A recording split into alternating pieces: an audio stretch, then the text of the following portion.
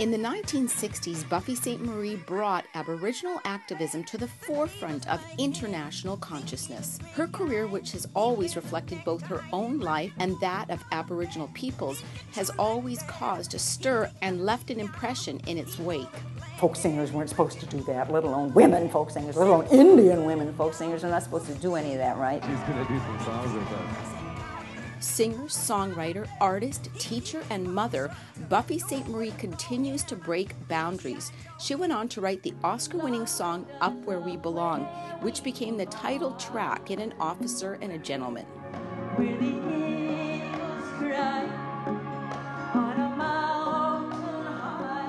Buffy continues to fascinate and delight audiences from around the world. Her recent release, Running for the Drum, is proof that she has not run out of steam yet. I'm not the kind of writer who does it for work, just hearing songs in my head, and when I have a bunch of them that go good together and I'm crazy about them myself, that's when I put out an album. It's reflective of the whole world, and it's also very specifically reflective of stuff that happens to Aboriginal people at home. Lightning woman.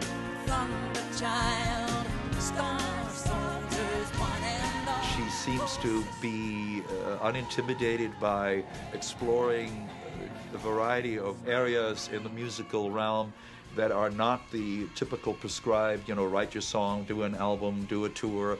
She's tried her hands in on different levels of all of that. The life she's lived and the songs she's written will speak volumes. There's one song called No No Keshagesh, and Keshagesh is a Cree word that means basically greedy guts. So for me it's a metaphor about environmental greed. Talk about you're beautiful for spacious skies, it's about uranium, it's about the water rights. Got Mother Nature on a luncheon plate, they carve her up and call it real estate. Somebody's trying to save our Mother Earth, I'm going to help him to save it and sing it and say it. No, Keshagesh, you can't do that no more.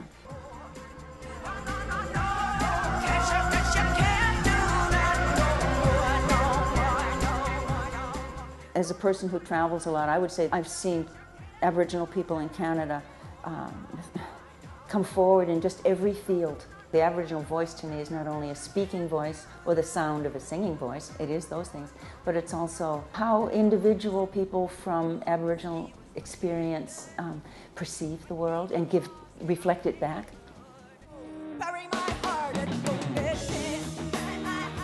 I find a hunger for knowledge about good works. I hope you can get beyond our pretty costumes, our colorfulness, our feathers, our paint, and see what it is that we have to offer. In the 1970s, Buffy St.Marie's name made it into the American White House's list of performers that deserved to be suppressed, and during that time her music was blacklisted in North America. Much of the controversy and questions that arose during that time over the lives of high-profile American Indians like Anne Marie Aquash, Leonard Peltier, John Trudell, and Buffy St.Marie were left a brutal mystery.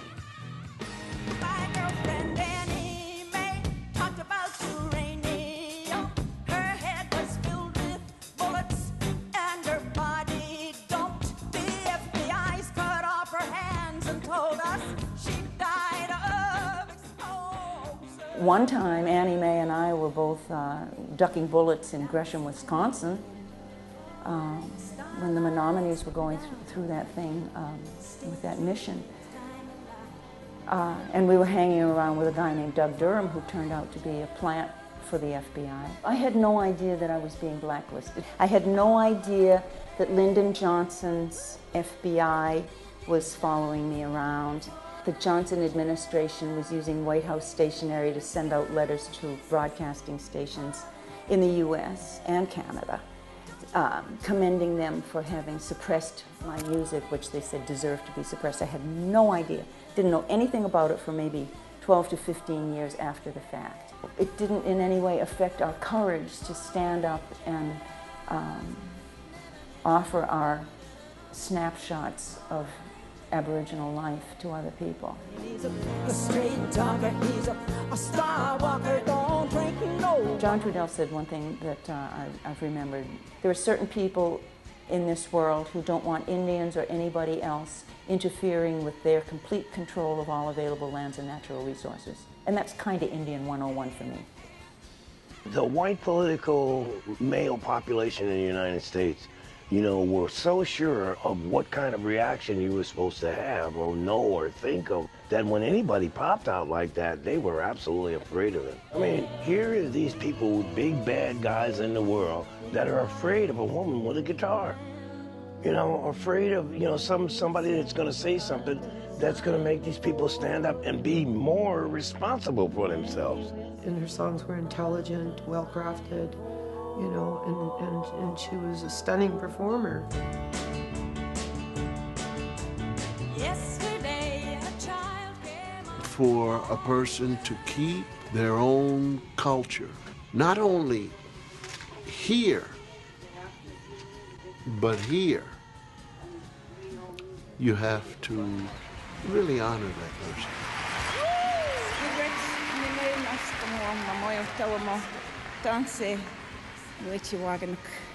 Thank you, everybody. Merci beaucoup.